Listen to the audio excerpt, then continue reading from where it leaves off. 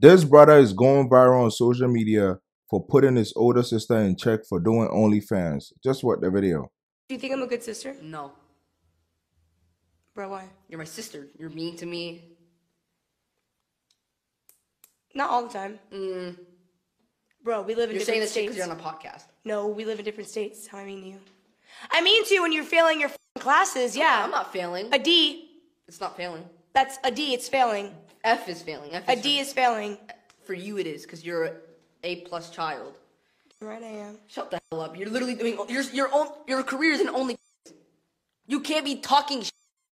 You're selling pictures of whatever.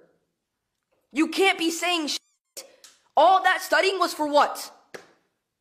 For what? This is what brothers are supposed to do. Bro really cooked when he said all that studying for what?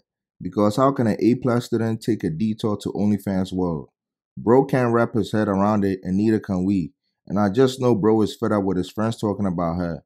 I'm embarrassed for her, but he's right. I know the economy is tough right now, and I'm not judging. But it's crazy how many people easily resort to selling their body on the internet. That quick money she will get will make her feel good in the beginning, but at what cost? Your dignity and respect goes out the window, and when you're ready for a real relationship, no one will take you serious.